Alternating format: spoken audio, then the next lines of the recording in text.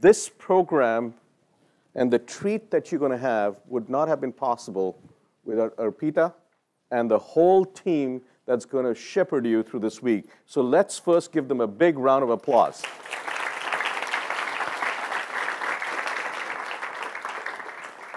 As you will soon find out, this is a boot camp.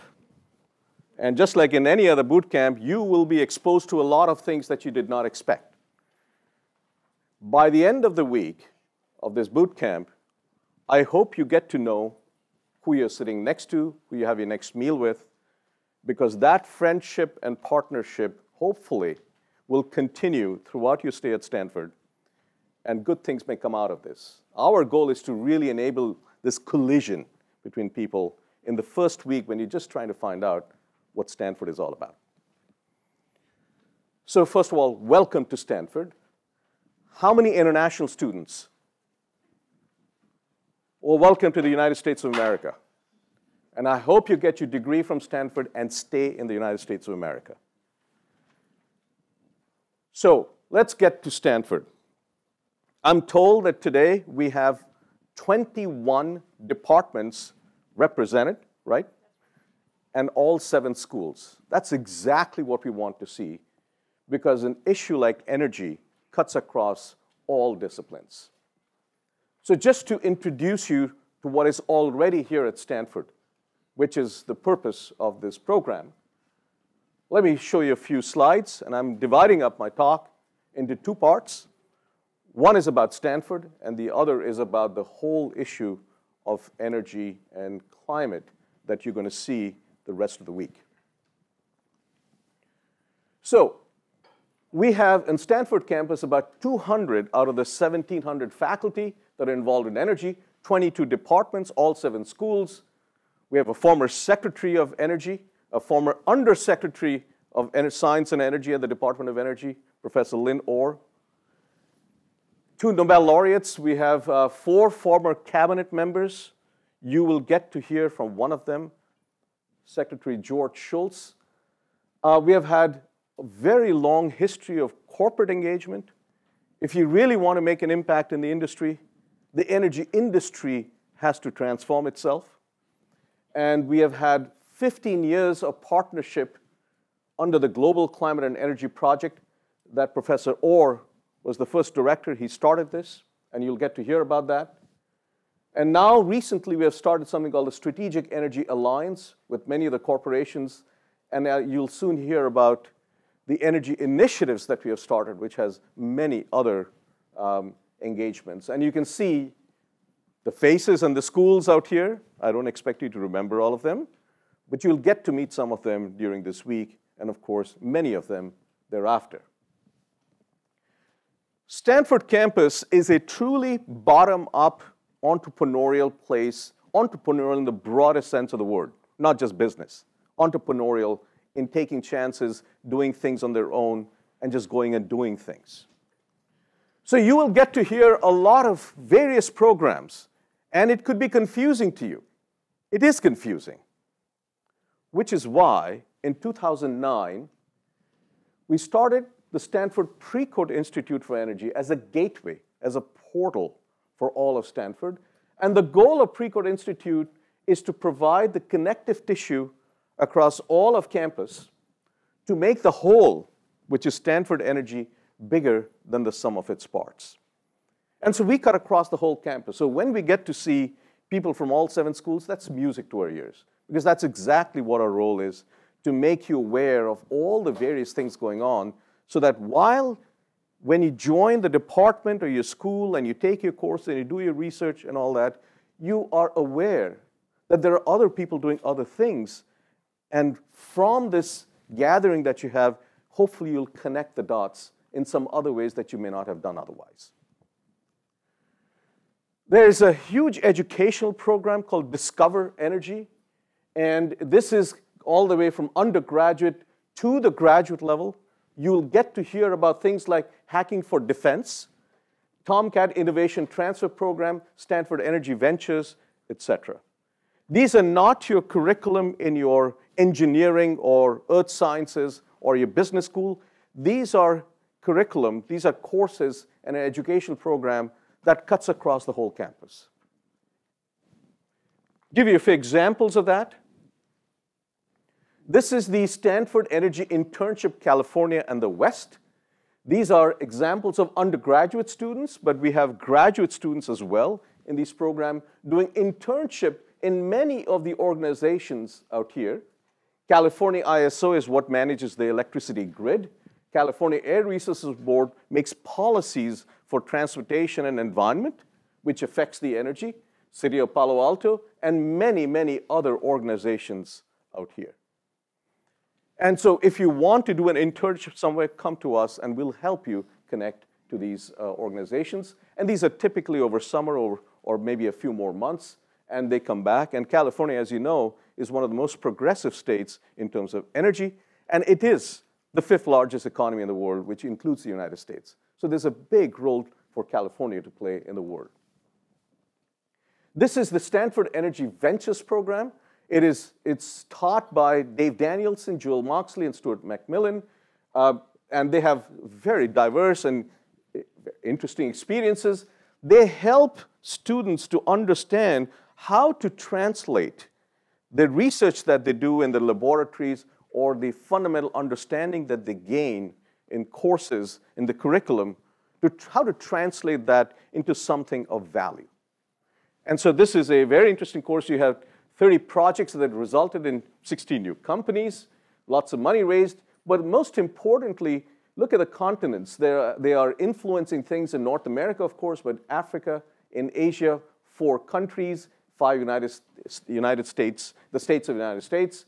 And this is going on, and it engages not only these people, but a lot of people around in this neighborhood, which is arguably one of the most innovative neighborhoods in the world. And so this is something that I would encourage you to look at, and there will be some discussion on that in the future as well. Not surprisingly, there are many corporations that have started from here. Obviously, when you talk about Stanford, you think about Google and many other things. But these are some of the energy-related companies that have started off, including Tesla, which started, one of the co-founders, both the co-founders were here. One of the co-founders did his undergraduate in mechanical engineering, and while he was here, he was taking gasoline cars and making them electric. That was his hobby. That turned out to be Tesla later on. And there are many others. SunPower, one of the most highest efficiency solar panels. It got started by a faculty over here in electrical engineering. Dick Swanson started SunPower many years ago, many decades ago, and now it is one of the most exciting solar companies. And there are many others. There's a course that we started a few years ago that put together engineering on one hand and policy on the other.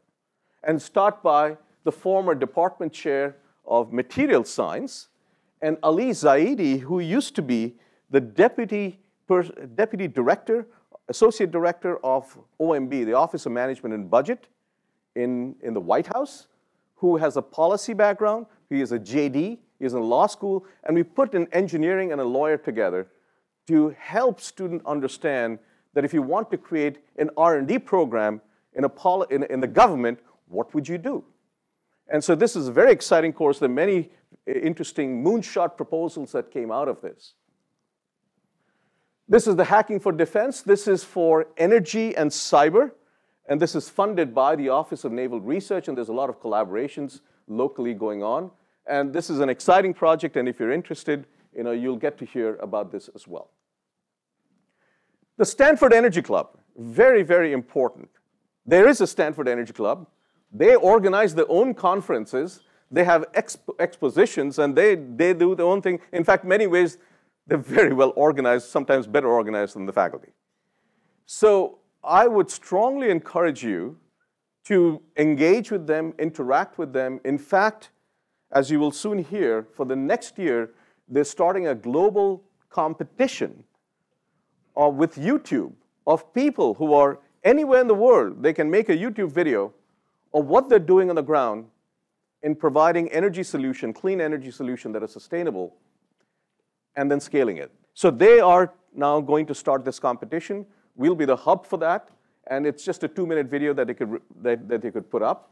And we'll be judging them, and this will be announced next year. So get involved in the Stanford Energy Club. We have a program we engage very closely, not only with Stanford, within Stanford, but Stanford and MIT, Texas A&M, across the country, and the Department of Energy to underscore and highlight the role of women in energy. And so there are awards given, and so we are very, very active members of what is called the C3E initiative, which is a nationwide thing, but this is really to underscore and highlight and the role of women in energy. So let me say a little bit about what are the energy research initiatives that are going on with all this fancy graphics, et cetera. These are initiatives that we started. We call them strategic energy initiatives because these are topics that cut across the whole campus. They're topics that have significant societal challenges, that are science and engineering related, but also require policy, understanding of markets and finance and business, policy and politics, as well as the human behavior and the regulatory and legal issues involved. Energy is not a monolithic thing. It is complex. And so to address these issues comprehensively, holistically, to bring the whole campus together, we started a few energy initiatives. And I'll give you a few examples of that. The first one that we started about 4 years ago is the Natural Gas Initiative. It's led by Mark Zobak as the faculty director. Naomi Bonis is the managing director, who's a former PhD from Stanford in Earth Sciences. And this is focused on natural gas, upstream, midstream, downstream. This is unconventional, which is one of the breakthroughs that has happened over several decades. And looking at natural gas use, natural gas trading, the impact of natural gas, LNG trading on geopolitics, the economics, the markets for natural gas, all combined under the natural gas initiatives. And this, of course, has the environmental impact as well. Methane leakage is a big problem, big challenge.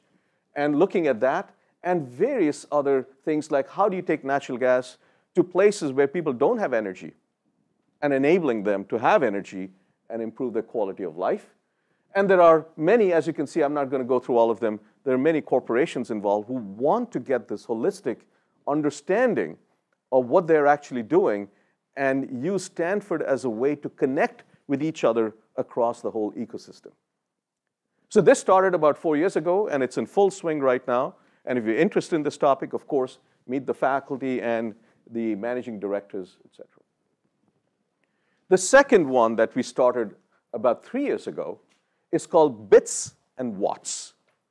And Bits and Watts is the intersection of the digital world with the electricity world.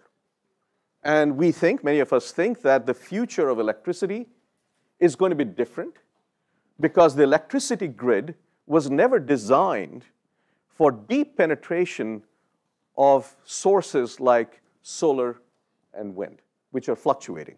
It was never designed for that.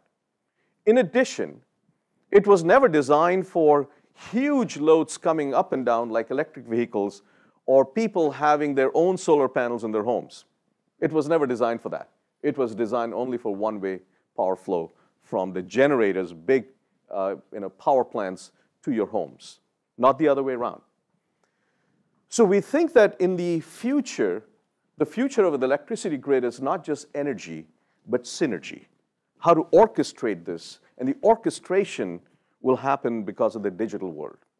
And so this integration of the digital world with the electricity grid is this whole initiative. And this is co-led by myself and Charlie Kolstad, who's an economist. Markets is going to play a very big role. And this is led also by Managing Director Liang Min, who has a background in this power sector. And so this is a very interesting initiative. If you're interested in that, of course, talk to me or anyone else engaged in this. The third initiative that we started is something called the Sustainable Finance Initiative that is led by Tom Heller and Alicia Seeger. And this is focused on finance. Because if you are to go through this very massive transition in the 21st century of going from traditional energy to non-traditional, or I would say decarbonized economy, it's going to cost trillions of dollars. And the understanding of the risks involved in that and how to finance new financial instruments, the innovation as finance is very, very important. And this is a program initiative that we started with the help of a bank, Bank of America, to get this going and to really look at not only what's going on in the United States, but look going across the world in many other parts of the world, especially in the emerging economies, which is where the energy growth is going to be much higher than in the developed world. We are now looking at the fourth initiative that we're going to launch next month called Storage, X. The X could be anything. Obviously, we're going to start with lithium-ion batteries, which has been a game changer in terms of transportation as well as the grid. But this could change in the future because lithium-ion is not necessarily the only storage that we have on our hands. So this is something that is being led by Each Way and Will Chu, both from the Material Science Department, but it really involves the whole campus. And that's been brought together to look at storage in a very, very strategic way, obviously in close collaboration with our stakeholders, with industry, policymakers, et cetera. So what you're seeing now are these initiatives which are cutting across these schools. How many students from the School of Engineering? Raise your hands. Oh, that's a big number. How many from School of Earth, Energy, and Environment? School of Humanities and Sciences? Great. School of Medicine? Excellent. School of Business? School of Business usually is the loudest group, by the way. Just so you know the expectations out here. School of Law? School of Law. Okay, we should get some more lawyers. School of Education. Excellent. And we have the Hoover Institution out here on campus, as well as SLAC, the DOE, the Department of Energy National Lab, right next to us, and you'll get to hear a lot about that. And what these research initiatives do is to cut across all of them and integrate, bring them together to solve some real problems in the world. So the Energy at Stanford SLAC is one of those programs that we offer for the students. Roughly 1,000 students have actually gone through it in its history, and they have benefited from this. And you are the 130, 129 that are members of this 1,000-student club. And you'll get to meet a few of them who have gone through this program. We also felt that in addition to research and education, which is the role of the university, and translation of that to create value, in this moment of change that is going on across the world, going from the 20th century energy mix to a 21st century energy mix, which will be much lower carbon, hopefully, the wires are being crossed across the industry. The digital world is coming and engaging with the energy world. The oil and gas companies are now thinking of electricity. The electricity companies now have to talk to the automobile companies, which they never had to in the past. And because of this, the dialogue needs to happen in a neutral environment. And we think Stanford is one of that platforms where the dialogue can happen. So last year, November 1st and 2nd, we created the Stanford Global Energy Forum. It's an invitation only. Lots of people showed up, more than we expected. About 66 students. We wanted to make sure that this is not just amongst faculty and the corporate world and the policymakers. We had students, not just from Stanford, but from 7 other universities. And now we're going to engage the rest of the world through this competition that I briefly talked about that our Stanford Energy Club is creating. So get involved. We had news media, of course. Bill Gates showed up and lots of likes and tweets, et cetera. And we felt that this is important enough that this meeting should be held not just only once, but held every year and a half or so. So the next meeting is going to be May 5th to 7th. I hope you will be engaged in this and you will contribute to this particular Stanford Global Energy Forum. So that's all I have to say about Stanford. Let me pause here and see if you have any questions about Stanford.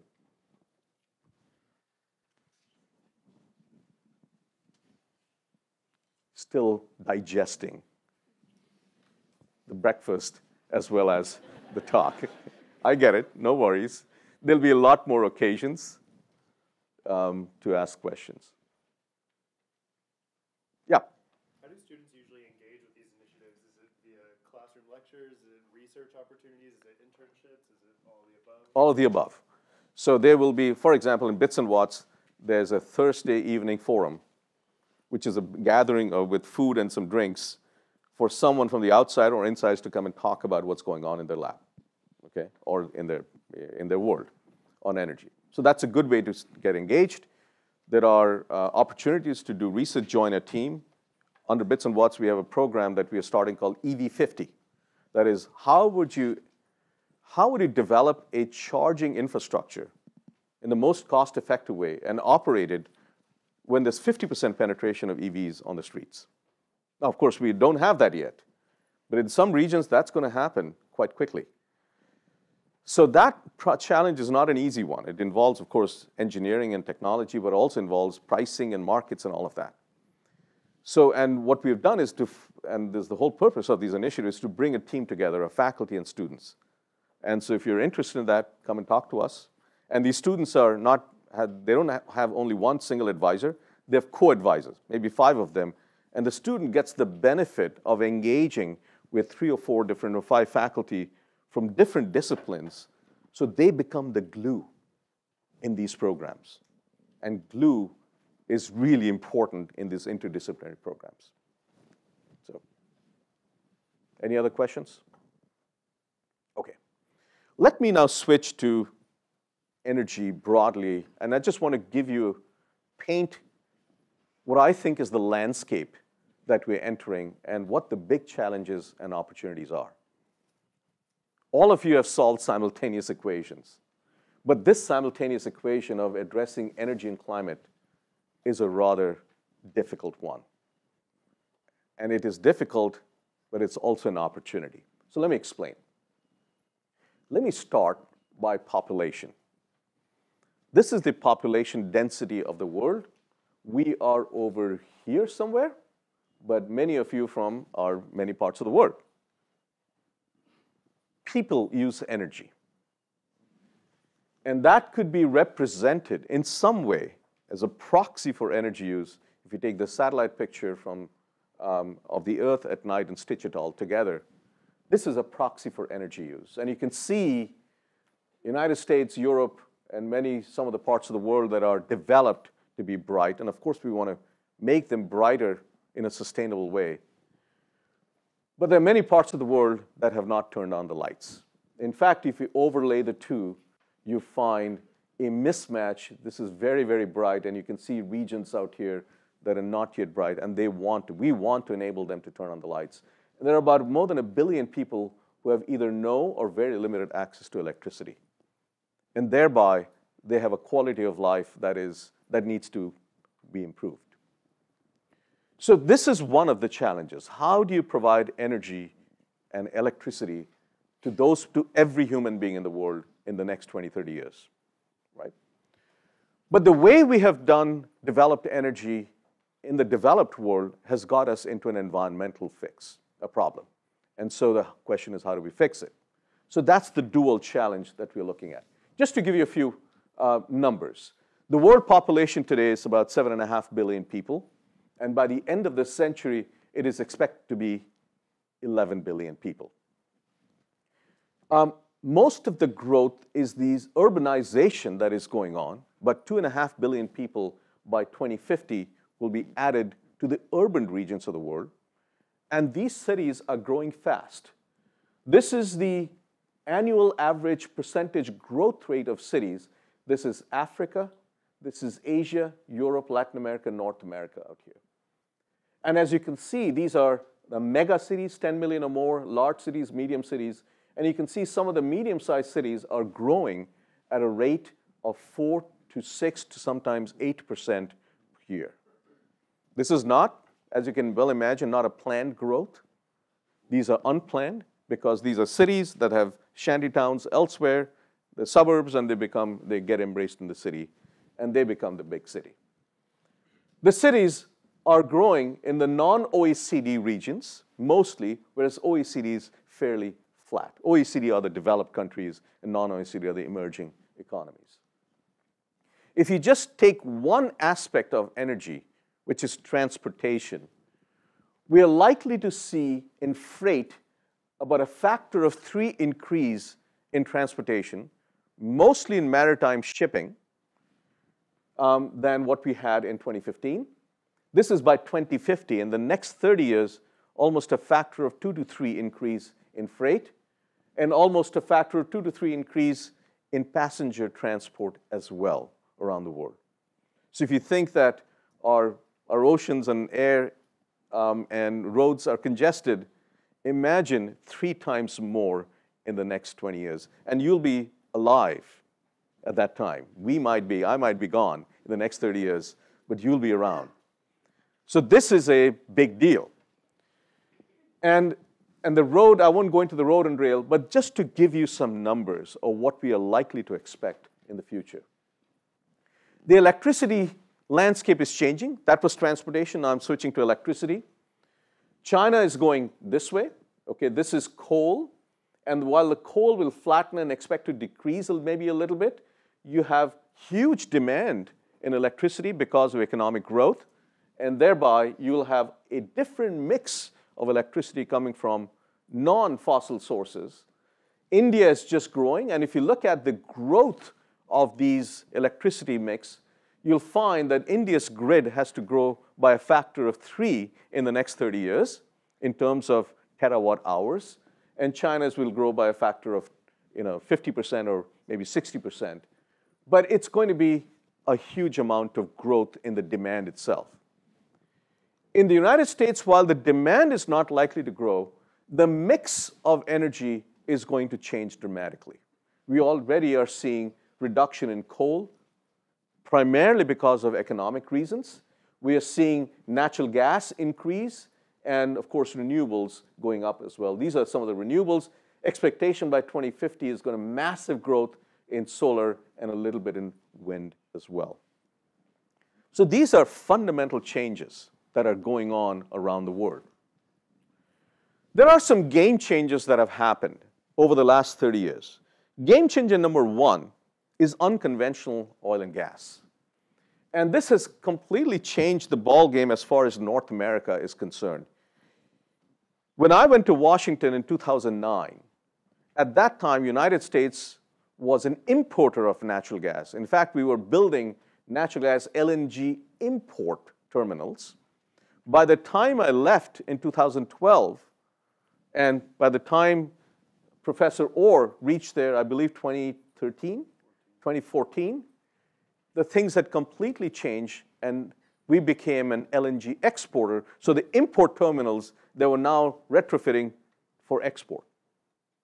And that is because no one expected, except for a few people who were adventurous, that unconventional oil and gas is going to be that cost effective that when the oil price is about $50 to $60 a barrel, that this will be cost effective in producing oil and of course for gas as well.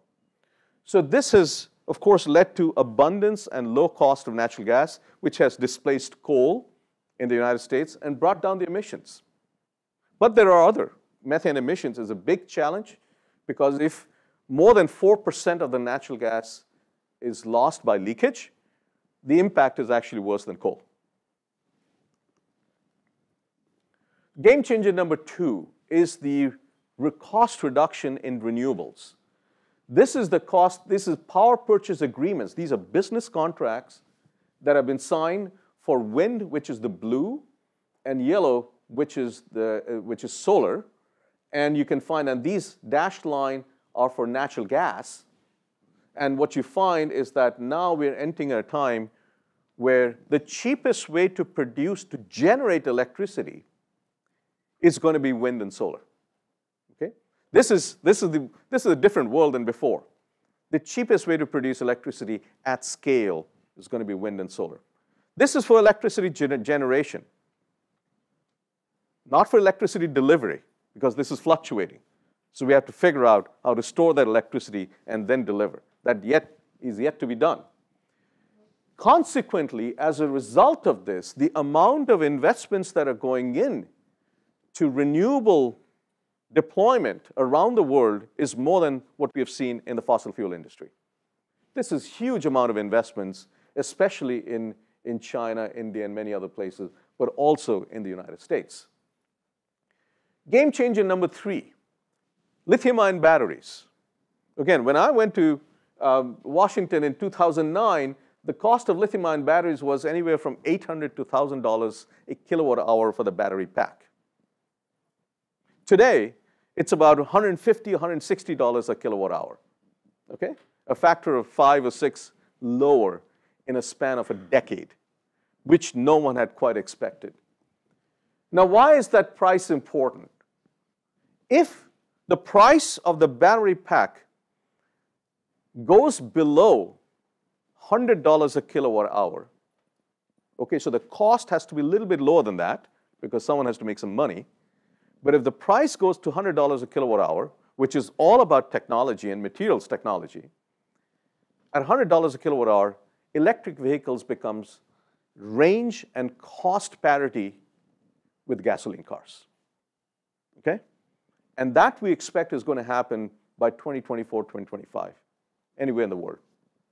And after that, you will see adoption climb to the point that by 2040, 2050 or so, you will likely to see 50% of the sales more using electric vehicles, okay? And so this is a major transition for the automobile industry. And so if you look at the confluence of multiple game changers, we have the natural gas, unconventional gas, and we have the natural gas initiative to address the issues. We have storage, and we have Storage X and bits and watts at Stanford to look at that, not only in the storage, but also the charging. And the changing electricity grid, which is Stanford bits and watts, we look at that. This is all great. These are the game changers, and we have the initiative focused on that. Is this enough? Absolutely not. Let me explain why. If you look at the fuel mix during the Industrial Revolution, starting in the 1800s all the way now, about 80% of our primary energy comes from fossil fuels. And as we know, this is called the atmospheric CO2 concentration is going up, and there's a decadal average temperature. The global average temperature is rising over the decades. And we have an expert on climate change, Professor Chris Field, who's going to speak next, and you'll hear about that. But I'll give you a brief introduction to that. Now, first of all, it's important to know that while the global average temperature rise has increased by a factor of about 1.2 or 1.2 degrees since the beginning of the Industrial Revolution, it is not uniform across the whole world. The Arctic has increased more. I don't know if these movies are playing. Oh, they are. The Arctic has warmed more. The sea ice extent has gone down, as you can see. The land ice is going down in a nonlinear way. This year we are hearing about Greenland, but Greenland the ice has been melting for a while, and you can see it's accelerating, and the same thing is happening in Antarctica as well. So this is just to show you one heterogeneity in this global average temperature rise. If you look at summer temperatures, and we are in the middle of summer out here, today is kind of cool. If you had come a month back, it was hot and humid, unusually hot and humid. These are the summer temperatures that have been recorded around the world and averaged around the world. And of course, some summers are hotter than the others. But if you look at the distribution of these summer temperatures around the world, in the 1950s, going to the 60s and 70s, and now, what you can see is that this distribution of the summer temperatures is moving. And the tail is reaching 5 times the standard deviation at probability is about 5 to 10 higher than what would have expected if it had stayed in the middle. And so these heat waves are happening. It is not surprising then some of the all-time high temperatures that have ever been recorded have been done so around the world in the last couple of years. And this is not even including 2019. So this is coming to a neighborhood near you, believe it or not. The only thing we can't say is that where is the next hotspot going to happen in the Earth in 2020? We know it's going to happen, but it's like a little bubble in a carpet. It happens, this year it happened in Europe and moved towards Greenland. Next year it could happen in the United States, et cetera. This is very important from the energy point of view because the tail of the distribution has a disproportionate effect on our economy, disproportionate effect on our lives, on the grid, on our livestock, on agriculture, et cetera. It's not a linear effect. It's a nonlinear effect. So this is obviously a big deal. So here's a pop quiz for you. You come to university. You should expect some pop quizzes. I'm going to show you some numbers, and you have to tell me what they mean. Well, there's no grade. I'll help you, okay? You'll pass. The first number is 1. This is 1 degree Celsius, okay? This is 1.2 is roughly the average temperature rise, but let's round it off to 1 degree Celsius. The average temperature rise since the beginning of the Industrial Revolution, global average temperature rise. And as I said, it's not the average, but the tail that has an effect. So the average of 1 degree, 1.2 degrees is producing the tail that we're seeing now. The second is 2. This is 2 degrees Celsius, which was the Paris Agreement, because the 1 is tough, the 2, the tails of that distribution are going to be pretty rough on human beings and our economy. The third number is 800. This is not 800 degrees Celsius. We're not on Venus. Venus is actually 400, 500 degrees Celsius. This is, if you are to keep temperatures below, global average temperature rise below 2 degrees Celsius, we have a budget of roughly 800 gigatons of CO2 left, okay? The fourth number is 40, which is roughly the emission rate of 40 gigatons of CO2 per year. And the last number is 20, because if you keep that flat, we have roughly 20 years left. And after that, this is the most important part, after that, our emissions have to be 0. That's the challenge that we face. So while we are very excited about the unconventional gas, renewables, and battery, that's not enough. Because the whole economy, 80% is using fossil fuels today. So what do we do about that? What else do we need? We need a lot more technology. There's a lot of science and engineering as well as the policy side. So we need grid-scale storage at 1/10 the cost of lithium-ion batteries. Lithium-ion is not going to cut it for multi-day storage. Nuclear plants at half the cost. Refrigerants are one of the biggest contributors to global warming because the global warming potential of refrigerants is 2,000 to 3,000 times that of CO2. Buildings consume 75% of the electricity in the United States. They're very leaky. So how about zero net energy building and zero net cost?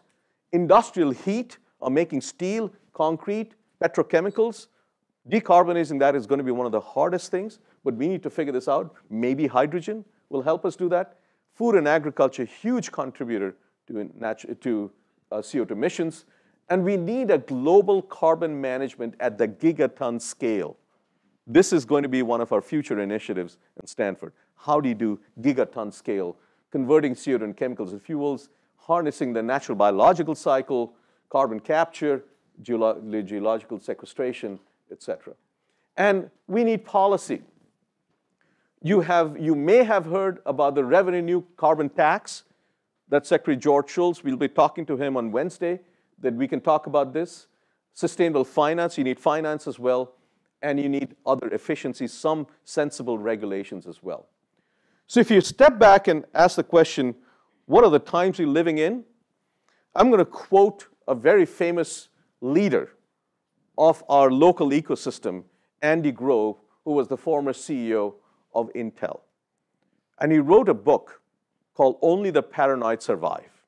If you haven't read it, I would strongly urge you to read it, because he explained what it means to go from a situation where you think you're doing well, and suddenly the rug has been pulled under you, and the fundamentals of an economy, of a business, of a country, or the world has fundamentally changed. And so he called this the strategic inflection point, where the strategy of moving forward is going through an inflection point, and there's an opportunity to rise to new heights, or it may just as likely signal the beginning of the end. And this is what we're talking about. We are at an inflection point, whether it is due to the 2 degrees or the renewables, natural gas, or this, we're at an inflection point, and the question is, how do we pivot? And that really depends on all of you to figure out. Because to address this, there is no simple recipe of looking backwards in time and trying to understand, oh, let's look at data from the past, and that will give us the strategy in the future. There is no data in the past. The fundamentals have just changed. So what can we do? This is the time to try new ideas, experiment, try some new solutions, some new markets, leverage new technologies, become the first adopter. This is the time to take calculated risks, learn from failures, fail quickly. Don't repeat others' mistakes. This is the time for competition, for partnership, for agility, to be flexible. This is also the time to not just start up, but scale up, to have a vision, to execute. And this is the time for people, talent. And what I'm talent, partnerships, and capital. What I'm describing to you is the innovation ecosystem. And this is where we are out here in the Bay Area, in Silicon Valley. This is probably arguably one of the best innovation ecosystem, and that's what we need now.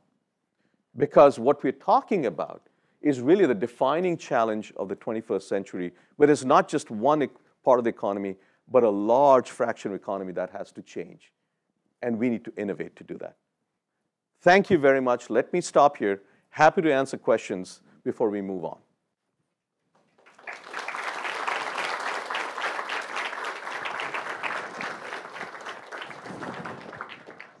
Questions? Yep. Only the Paranoid Survive. Okay.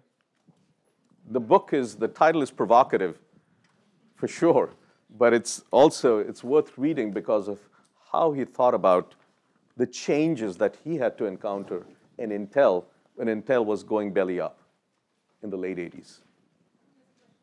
Yep. So since we're recording this, we ask that you wait for a microphone. Or I'll repeat your question.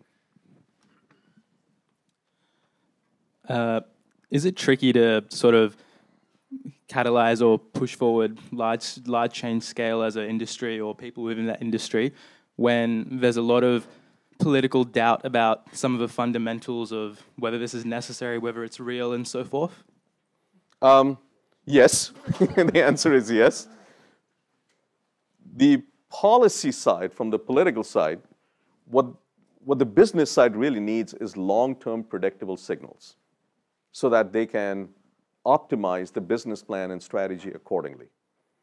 Uncertainty in that, which is where we are today, at least in the United States, uncertainty in that causes a lot of confusion and uncertainty in deploying capital, in investing in R&D.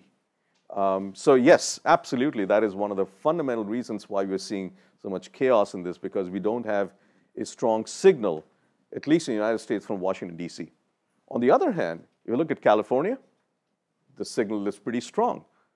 The goal is there. By 2045, we want to be carbon free. And so the states are now, in many places, the states are kind of stepping up to provide that policy assurance. Good. Any other questions? Yes, one more out here. I'll repeat your question.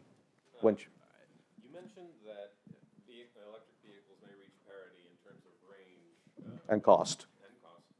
In the next few years, but is that only a question of the cost of the batteries, or does that also include the physical characteristics of the batteries, say mass?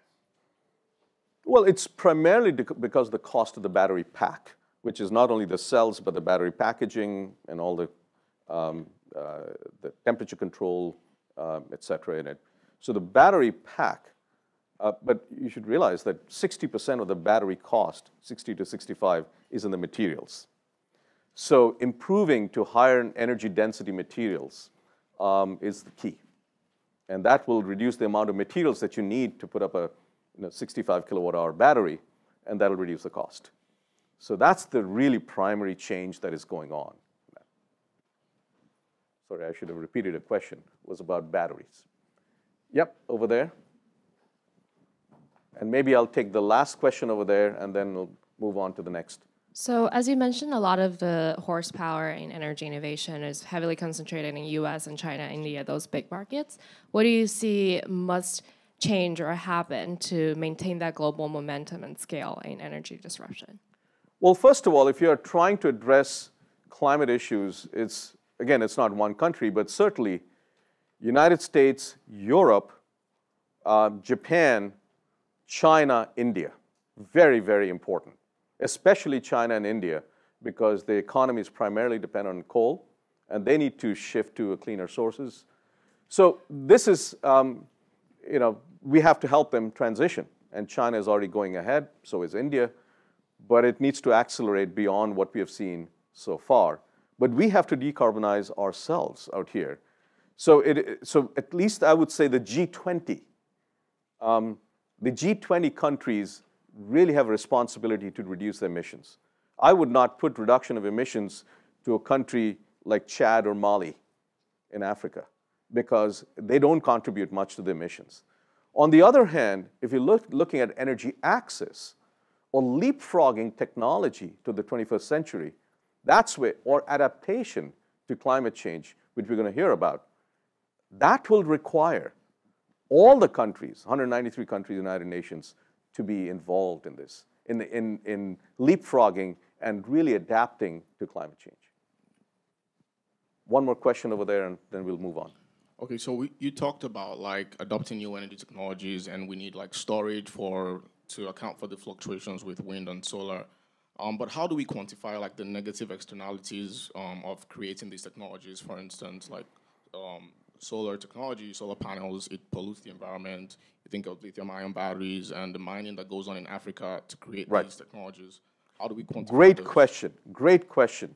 I wish Sally Benson, my co-director, had been here, because she works, and many others out here work on life cycle analysis and life cycle impact of these technologies, whether it's solar panels or batteries, et cetera, which is, by the way, a moving target, because cobalt may be coming from some part of the world. Now it could be coming from somewhere else.